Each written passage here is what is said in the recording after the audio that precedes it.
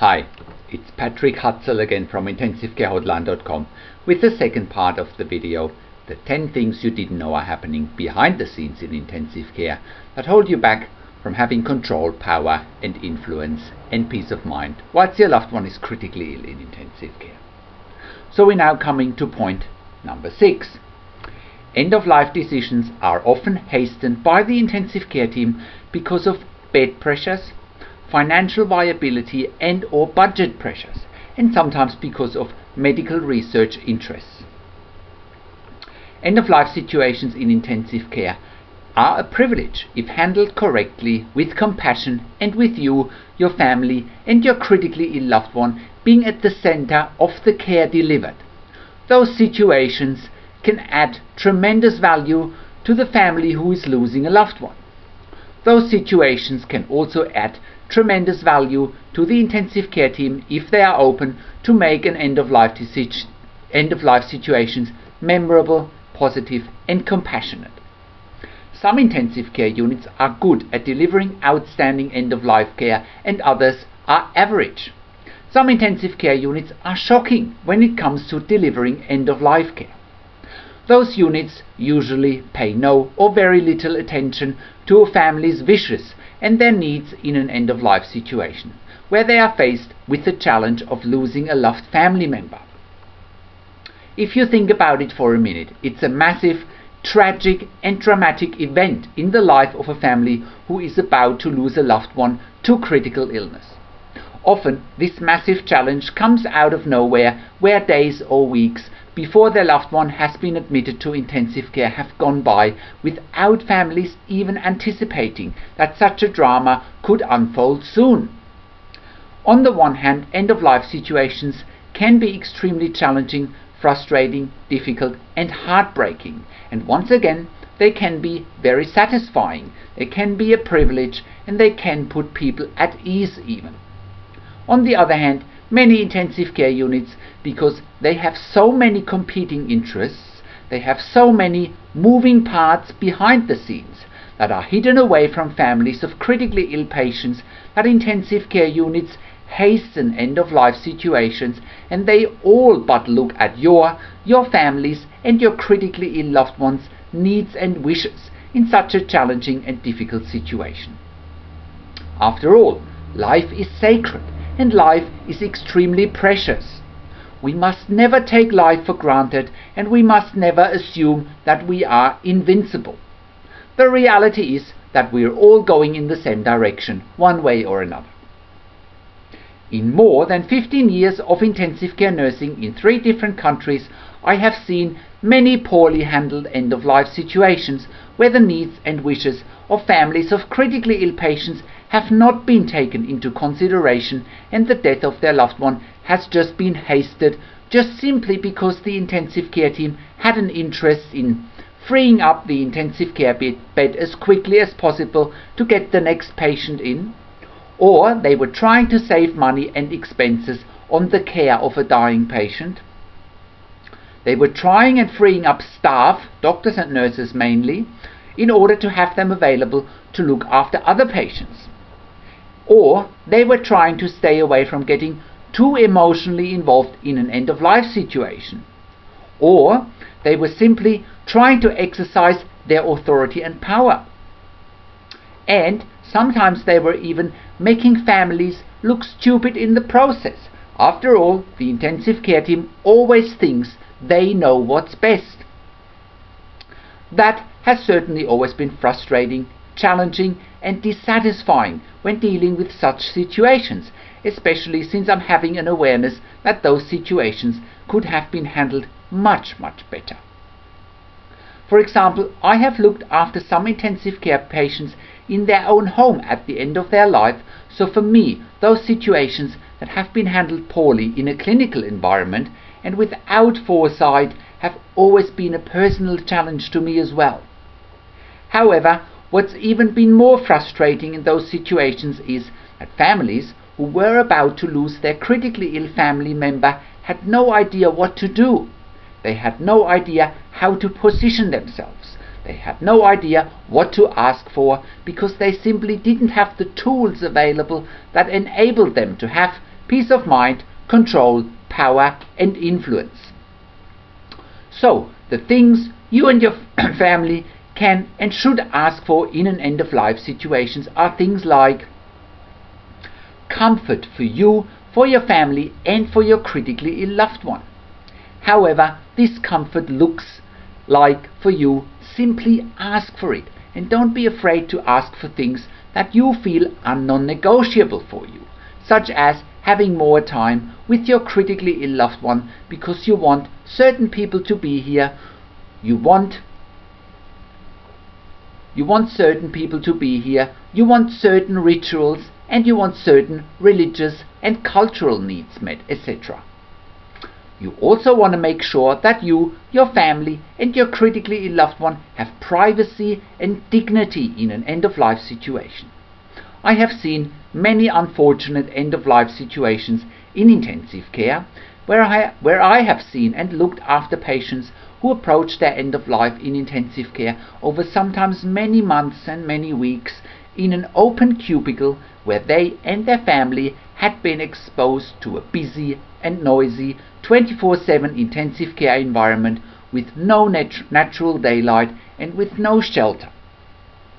Also, make sure that you and your family know, understand and also support the intensive care team's conclusion why your critically ill loved one is dying. Once again, depending on what's happening behind the scenes, the intensive care team might suggest to you and your family that death is the only option, whereas the hidden agenda of the intensive care team is to let your loved one die. Because they need the bed, they don't see your critically ill loved one as a viable and profitable case, or the intensive care team doesn't want to continue treatment because they can't do medical research on your critically ill loved one. It's absolutely critical that you have done your own independent research. Last but not least, if your critically ill loved one is approaching the end of life in intensive care, have you and your family thought about taking your loved one home to approach their end of life in their own home?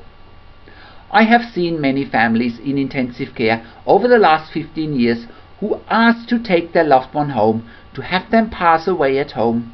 Some surveys in Western countries have revealed that 75% of people want to die at home if given a choice, yet only 20% do so. That's a big shame, and it's appalling that health services don't pay enough attention to the wishes of the people. Most families that I have worked with over the years in intensive care in an end-of-life situation have been bitterly disappointed by the health system because their wishes to have their loved one die at home remained unfulfilled, and they often left with a bitter taste in their mouth. There is, however, light at the end of the tunnel. As I have mentioned earlier, I have personally looked after dying intensive care patients at home, and it's one of the most satisfying end-of-life situations for patients, their families and also for health professionals. Thankfully, there are now intensive home care services emerging in countries like Australia, Germany, Austria and Switzerland. For more information, visit intensivecareathome.com.au. Also, home care in end-of-life situations, even for intensive care patients, is possible, irrespective of what the intensive care team is telling you. Remember, their agenda and interests often don't match your agenda and interests. Let's move on to number 7. Not for resuscitation or do not resuscitate orders are being issued without your consent. This one is massive, and it's often well hidden from families of critically ill patients. And when I first found out about it, I was absolutely shocked that this could happen in any intensive care unit, let alone in Western societies in first world countries. Basically, what it means is that if the intensive care team thinks or perceives that your critically ill loved one is not, quote-unquote, worthy of resuscitation in case of an emergency, they will document that in the medical notes. They will do so even though it violates basic human rights. It often violates hospital policies. It also violates some of the staff's own values and beliefs, and it certainly violates your beliefs and values. It's just plain wrong, and it's often illegal, breaching the law. It's happening all across the board in intensive care units. And again, there are some intensive care units that are open and transparent and get patients and families involved in the decision-making process. Is violating hospital policies, and it's, as I said, it is happening all across the board in intensive care units. And those intensive care units that are open and transparent and get patients and families involved in the decision-making process, and then there are many other intensive care units who don't give a damn. In the intensive care units where the intensive care team documents not for resuscitation or do not resuscitate without your or your critically ill loved one's consent, once again the intensive care team is violating basic human rights. They are violating hospital policies, and your family's job is to have an awareness that it could happen. The unfortunate reality is that I have seen and questioned many of those situations, and whenever I've seen it and questioned it, often the response was that a certain senior doctor wants it that way, or that it's quote unquote in the best interest of the patient and the family, or that the patient wouldn't have any quality of life anyway. Or, even worse, the intensive care team condescendingly assumed that the patient or the family don't understand. By that, the intensive care team thinks that they are superior to you, to your family and your critically ill loved one, and that you and your family don't understand what's happening in intensive care. Thank God you've come to the right place here. Now, if you have read my instant impact report, you would have seen me talking about quality of life. It makes me very angry and frustrated that some doctors and nurses think that they can make judgments about what's in the best interest of your critically ill loved one. It also makes me frustrated and angry that anyone can have opinions about other people's perceived quality of life. The bottom line, the reality and the fact of the matter is that whenever the intensive care team is issuing a not for resuscitation or do not resuscitate order, it's serving their agenda and not yours. The intensive care team always has their bottom line in the back of their mind, and not your or your critically ill loved one's well-being. They will tell you, of course, when you ask them, that it's quote unquote in the best interest of your critically ill loved one. Has anybody asked you and or your critically ill loved one what you think is in the best interest for them? If they haven't, they certainly should. And as I have mentioned many times before, if you don't assert yourself, the intensive care team will be walking all over you and your family, because they are used to families being intimidated by their perceived power, and that's why they often get away with issuing not for resuscitation and do not resuscitate orders without consent, and it's illegal. It's a bit like signing an execution order without telling anyone. Your job is to question, ask the intensive care team for all the documents, and your job is to also make clear that you have done your own research and that you know and understand what's at stake here. You see, for the intensive care team, having issued a not for resuscitation or do not resuscitate order is like a shortcut to emptying intensive care beds. They can then say that they can send patients with a not for resuscitation or do not resuscitate order to the ward and free up their ICU beds. It all happens by selling to you and your family what's in the best interest of your critically ill loved one, or it happens by not telling you at all. And it will only get worse. An aging population will put more and more pressure on intensive care beds, and the only option of managing resources and the intensive care beds is by making vulnerable patients not for resuscitation and/or do not resuscitate.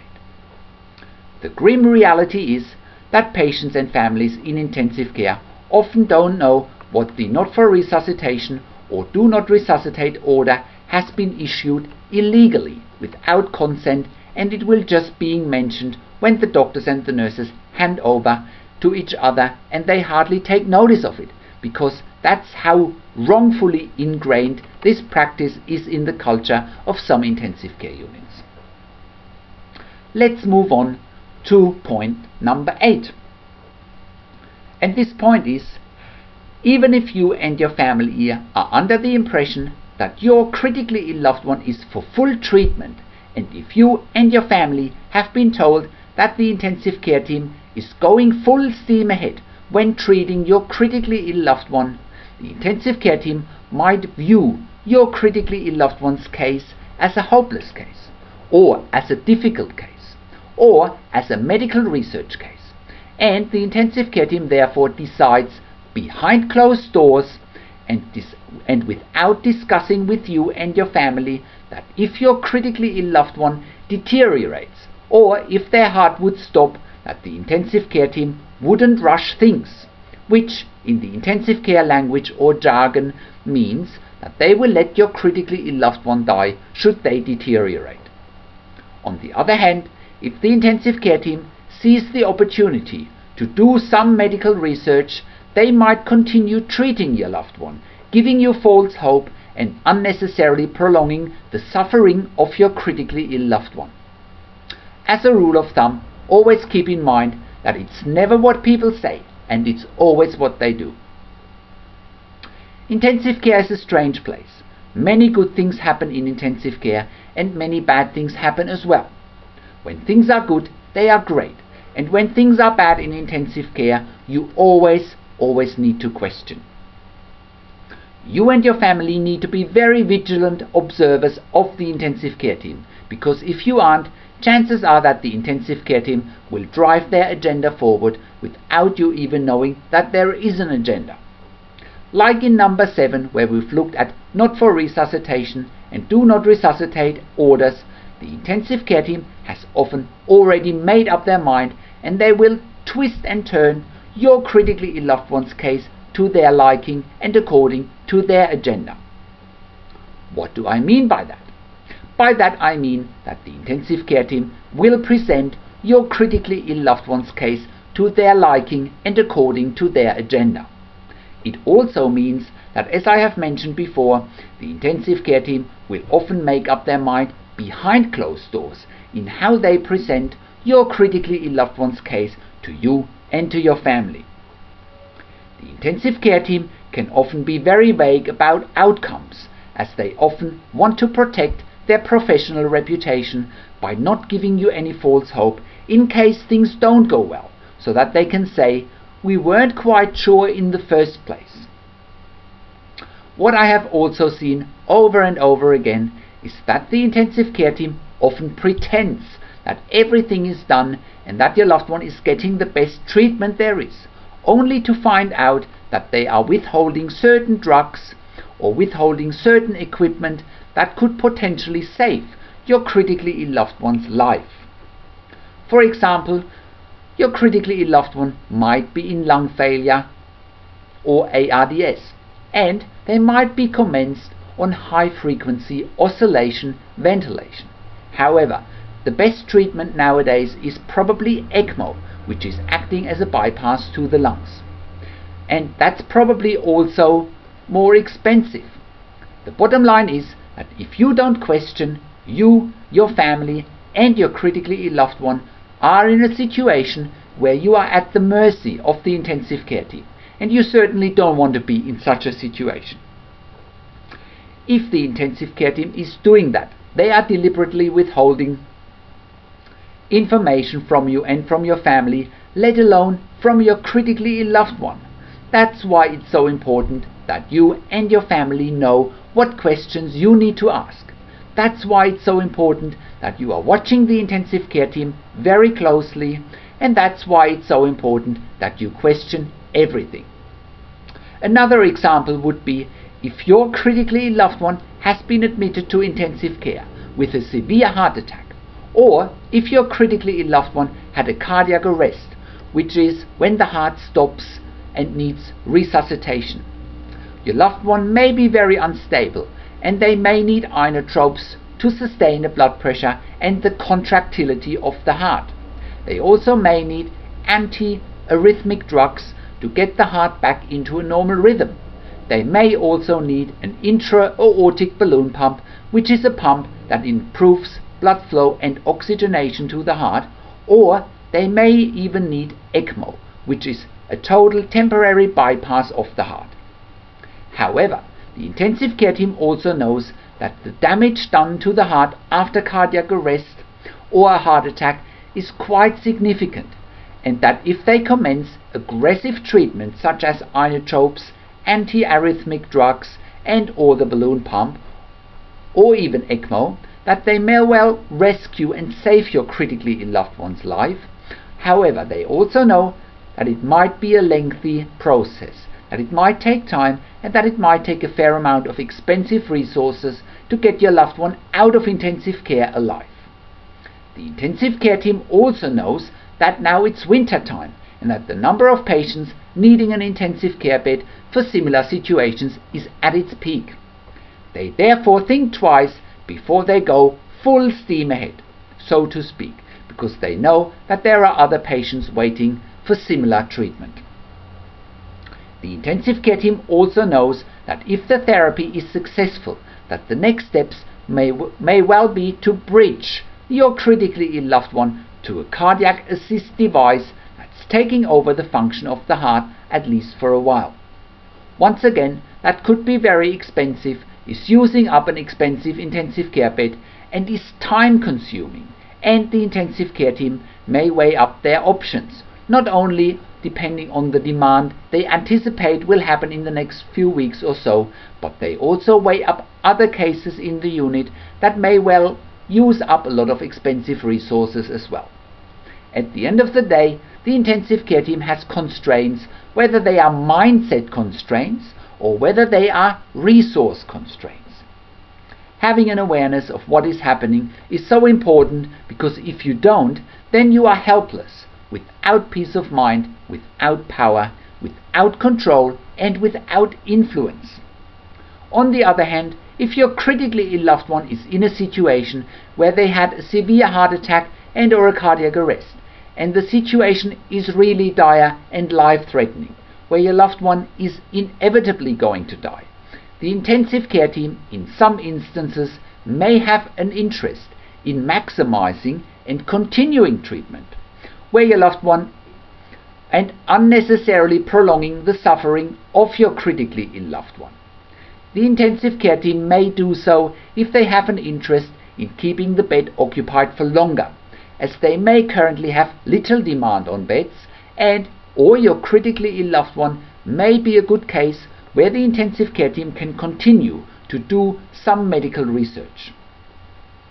Then, in these situations, the intensive care team will present your critically ill loved one's case in a light where they may give you false hope so that they can continue treatment, and usually in those situations your critically ill loved one is suffering and unnecessarily prolonging the suffering.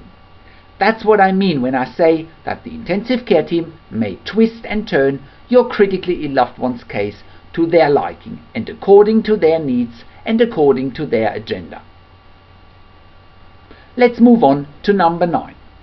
The intensive care team's positioning of your critically ill loved one's prognosis and diagnosis is always dependent on whether your critically ill loved one is viewed as a good business case or a bad business case. Yes, despite all the medical advancement in recent decades, and despite the sometimes heroic things that can happen in intensive care, most intensive care units are either there to make money or at least to adhere to an annual budget. Therefore, the intensive care team will use resources such as staff, equipment such as beds, ventilators, etc. as a means to an end, meaning that the first thing is to look at the patients in the beds, not only from a clinical perspective, they also view them as business cases.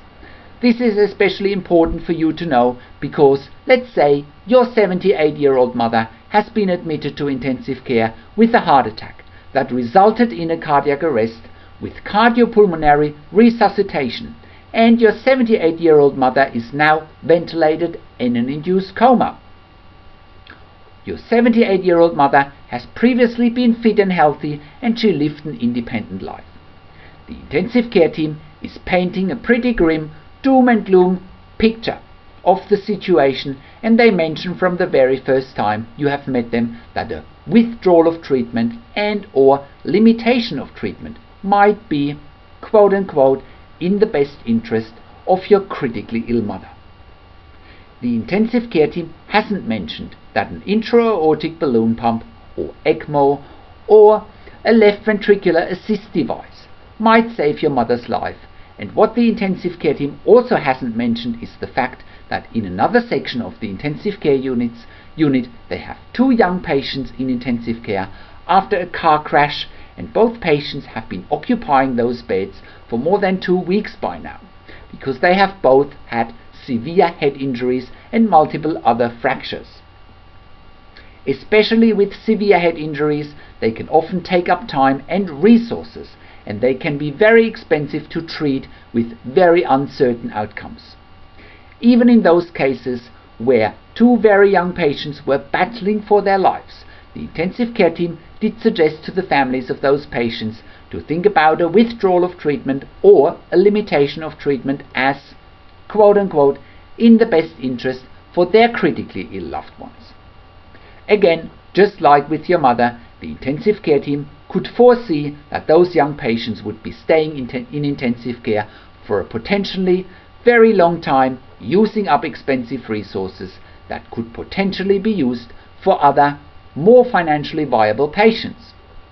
A financially viable patient, by the way, is usually a patient who's not staying in intensive care for very long, usually up to 72 hours. Getting back to our critically ill patients, including your mother, thankfully, the families of the 2 young patients with head injuries and multiple fractures didn't even consider or contemplate that a withdrawal of treatment or a limitation of treatment was an option for their loved ones. They also knew that the intensive care team has other interests that go way beyond the prognosis and diagnosis of a critically ill patient. Those families educated themselves, just like you do, and they knew the right questions to ask, and they also knew how to be difficult and demanding so that the families had peace of mind, control, power and influence. The same applies to you and your situation. You need to start talking to the intensive care team about your wishes, your desires and your goals for your critically ill loved one, irrespective of what the intensive care team is telling you. It's critically important that you are going to become difficult and demanding, because if you are not, the intensive care team will have the upper hand, and once again they will twist and turn your critically ill loved one's case to their liking and according to their agenda. Never take no for an answer, because if you don't, you will find out the truth, and you will find out whether the intensive care team has anything to hide or not. Let's move on to our last point, point number 10. Many intensive care units are heavily involved in medical research activities, and generally speaking, a lot of money and funding, 5, 6 or even 7-figure dollar funding, is going towards research activities.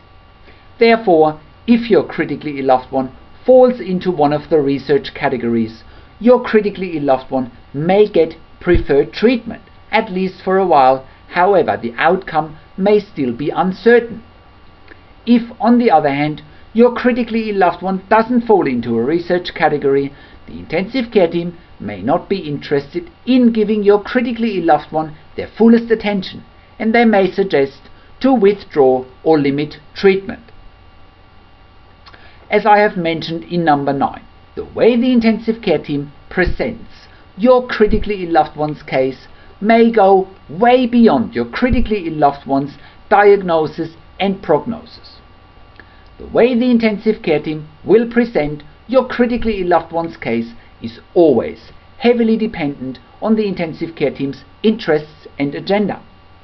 Part of that agenda is always research, particularly in big metropolitan teaching hospitals that are affiliated with big universities. Many big intensive care units easily attract millions of dollars per year in research grants and funding. The money needs to be spent on those patients that fall into those research categories. In theory, every patient who is enrolled into a research study needs to give consent, or if they are not able to give consent, and they often aren't because they are unconscious, the next of kin and or the family needs to give consent. The unfortunate reality, however, and the fact of the matter is that many intensive care units don't tell the families of critically ill patients that they actually are enrolled into a research project where the intensive care team is trialing a new drug, or where the intensive care team is withholding blood transfusions because they are trialing the outcomes of a certain disease without giving blood transfusions. The bottom line is that the intensive care team is usually making those decisions right at the beginning of the admission to intensive care when family members are not around. The reality is also that if the intensive care team would ask you and your family, or even your critically ill loved one, whether you would want to participate in a research study, the answer would most likely be no, and rightly so. Research has its time and place, but not when somebody is battling a critical illness in intensive care. I have seen many questionable research projects where neither the patients nor the families had been informed. More importantly, the intensive care team will use research as a tool or even weapon in the positioning of your critically ill loved one's situation. What do I mean by that? First of all, let's remind ourselves of the millions of dollars of research funding that's going into intensive care units every single year. That's massive, and many intensive care units simply couldn't survive without that money. That funding also helps to establish a certain reputation amongst other intensive care units, and they like to be seen as research centers, and they certainly want to publish research papers where the hospital's name and the doctor's names are published. Sometimes it can be nursing-driven research as well.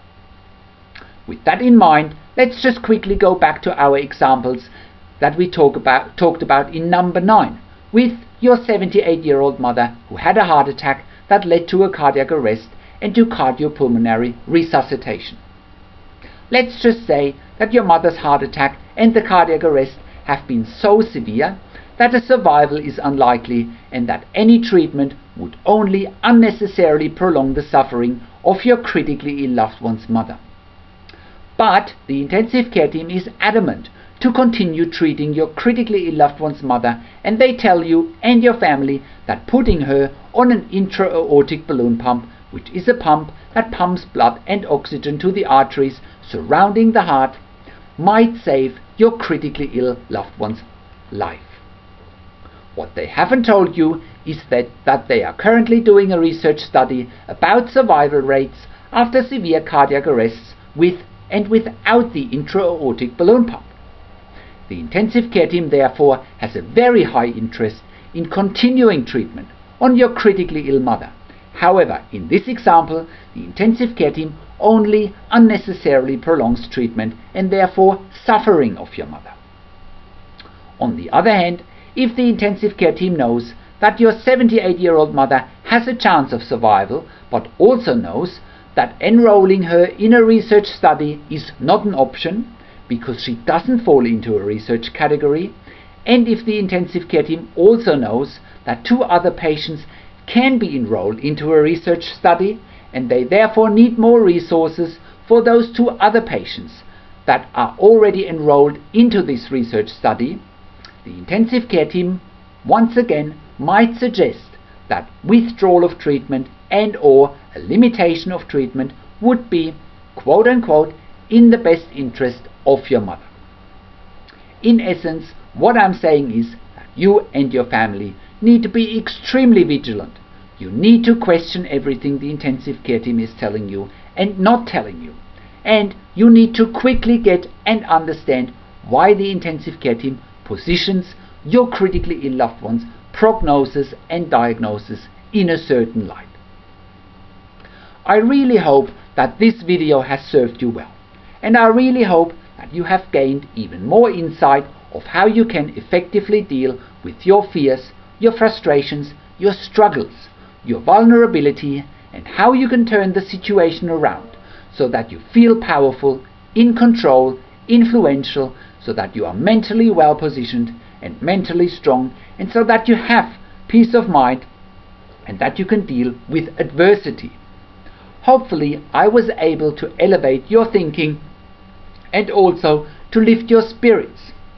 I also hope that I will see you in our other videos so that you can find even more strength, more power, more energy, greater influence and peace of mind, and also hope in your challenging journey through the intensive care landscape. For more information on a variety of topics within intensive care, check out more of our ebooks, videos and audios, and also read our blog for more tips and strategies, and look at our Your Questions Answered sections. You can find the links on our website. Thank you so much for watching this video and being part of our video series, and I hope I'll see you again in another video. Thank you.